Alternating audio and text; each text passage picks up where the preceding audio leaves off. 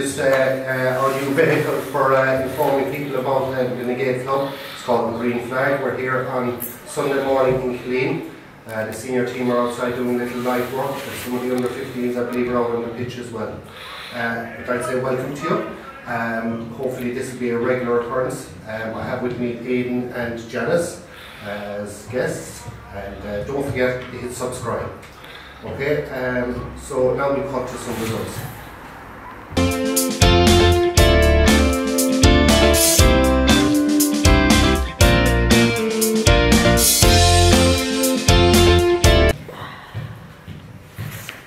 Hello and welcome back again to the Green Flag. I have one of my guests here, Aidan Carney. Hello Aidan, how are you? How are you doing? And I think a lot of people in the club would like to know what happened in the All-Ireland semi-final when we played Steelstown. Well, I suppose looking back at it now, at hindsight, Steelstown were well prepared. They knew what they came down to do a job and they were ready for us.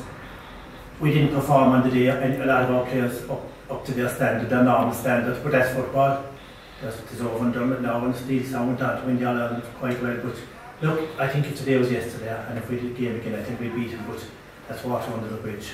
Yeah, there were tough conditions on the day, weren't they? They were very, very, very hard conditions, the wind, and then we went in with a few injuries as well, and it's one of those days. And look, the draft did make issue for this year's championship, and every team I'm sure wins the level the draft was made. I'm going out to win it in Kerry this year. There's plans been made already, and I think we've had a fantastic year so far this year. Last year, like to win Kerry at the intermediate and go on to win Munster is a dream come true really. So I think I need to see the championship this year. Yeah. People talk about experience of doing things and taking parts in competitions, and definitely the experience of travelling up there, because it was an unusual place to play football, wasn't it? Without a doubt, I think for all of us, even we were all in order about the whole set-up there of the Centre of Excellence in Connacht, and we were only spectators at the moment, and a lot of our players, like we've a very young team, like I think the eldest of our team, majority of them, 19, 20, 21, and that's very, very young for an All-Ireland semi-final. And a lot of them didn't have the experience of minors now, but the 17s, they're very young, they're not even minors at 18, so look, just a learning curve, and I'm sure they'll learn an awful lot about it, and we'll be in a better place going forward. Thanks Aidan, thanks very much. Now we'll just cut to the latter results. Thank you.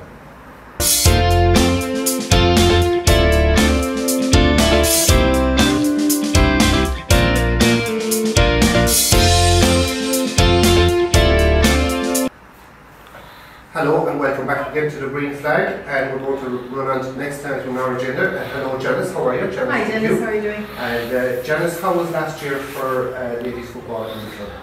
Last year, Dennis, was a different year of football for the ladies. The players would have worked hard in their fitness throughout lockdown, and that paid dividends when we came onto the pitch around April, May time of last year. So they did well in the county league. They played Castle Desmonds, who they had a good win over them, and then they went on, and we had good wins again over Flew St. Simmons, and of course our rivals us and Stacks. We then went on to play in championship, senior championship after that, and unfortunately we were beaten by Valencia in Southern Gaels Abú in Valencia in the semi-final, who went on to be the overall winners of the senior championship last year. So then we had a good season, but we're still building for senior championship, but we'll get there. Yeah, and in building, Janice, I came down to a lot of games actually last year, most of them because of COVID, you couldn't really go anywhere, so I came down to an awful lot of the underage games last year. Now, it's still the even number with the girls side of things, so it's under 12, 14, 16. It's still an even number, yeah, but then it's odd numbers for the championships. Yeah, some cracking games here last year from the age level. You must be delighted with underage, with the younger age groups as well. Underage, the numbers are getting very high really, as we started with the underage 10s and building their way up. So they progress up to the difficulty then is that you lose players in around the 14, 16 age group. But then sometimes they come back, but that's the difficulty with the ladies football, is that you will lose players. But then some of the players would look at our the county players and the county success they have, and that's actually getting better. So last year we would have had Priya Donovan under 14, and she's joined this year by Eva Broderick. And then we had in under 16 this year, Sarah Barrett is on that squad, and her sister last year, or Aoife Barrett's under 16, sorry Dennis, and Sarah Barrett's under 18, then senior we have Mary O'Connell this year and last year, and she's starting midfielders this year. So, and Megan O'Connell would have played last year. So it's interesting for Na Gaeil that three of the midfielders from the men's and the women's come from Na Gaeil. So that's an interesting one. Good. You make me feel old as well, Janice, because I trained them all at the senses. I did. And anyway, we had the morning go by without speaking about our esteemed new vice chairperson of the LGFA in Kerry, Denis Sugrue. Not forgetting that, yeah. Ex-Kerry senior manager as well. How's he getting on? He tells us he's quiet. He's gone to a few meetings and tells us he's very quiet. He's taking it all in at the moment. I don't believe it for a minute. But yeah. And we're delighted for Eddie. Eddie deserves that. So he does. He works very hard at club level, North Kerry level. He's been involved in the county board for many years as delegate. So yeah, we're very proud of Eddie. He works very hard. He does work very hard. We're here on Sunday morning. We're here the morning after a quite momentous vote on the amalgamation of the two bodies. That's positive, do you think, Janice? It's positive from the GA perspective, yeah. So there was 89% carried the motion yesterday at GA Congress now. That needs to go through the other associations before it's passed. But yeah, it's a positive move really for football overall. Yeah. And even if you don't mind, just ask you as a man whose two daughters played with the club, you have lots of years and two sons playing with the club as well. What do you think? Well, I think it's well due. I think, in fairness, Na Gaeil have been very good to embrace women, and they're their separate dressing rooms and all that. But in other clubs, they seem to have problems. So, under one organisation, I think they'd be very positive going forward. I think in rural Ireland, especially now, where they're struggling for numbers and struggling for mentors and all, if we have one organisation, it would be making it a lot easier. Everybody's at the same table and everybody will be pulling together. So going forward, it can be only a help. Yeah. It can help, yeah. And the journalists, I can see it here myself as well. It's an equilibrium, really. Like the boys and the girls side of things are all treated with equal within the club.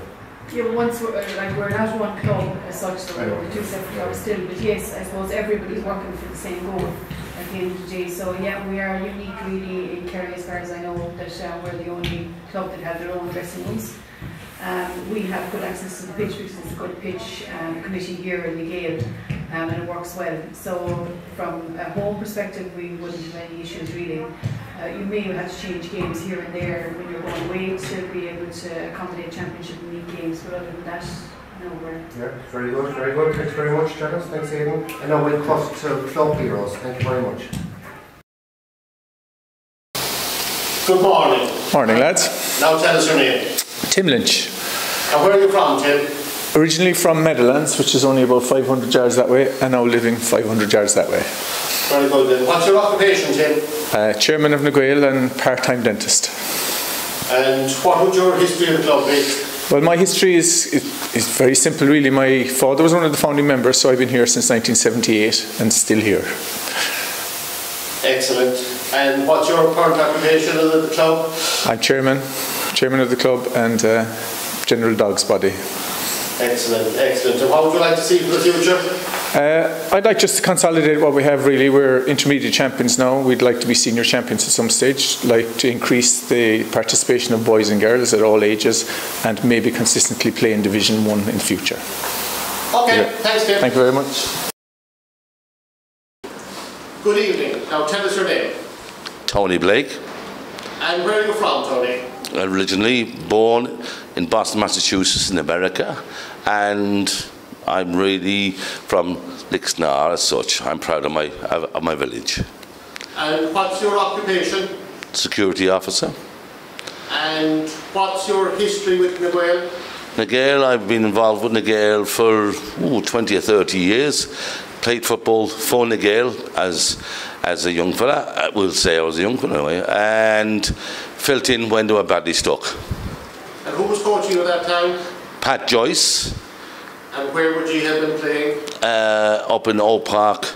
Old Park, we used to do our practice up in Old Park because the clubhouse wasn't here at that stage.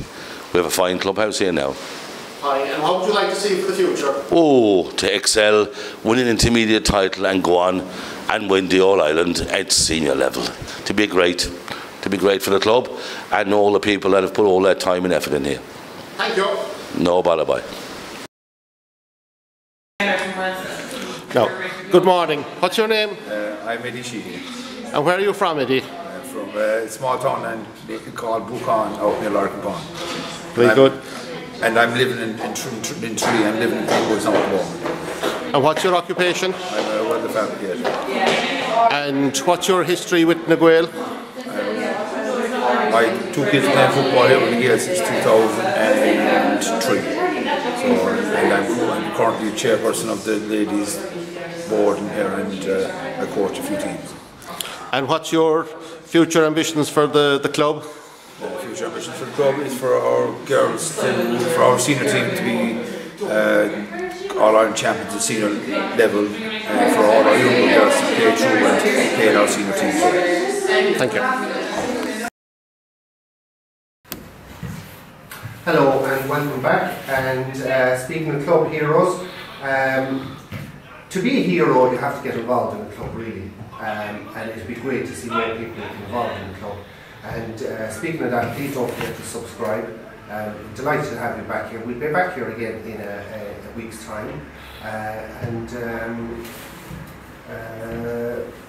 that's it. Thank you very much. Bye.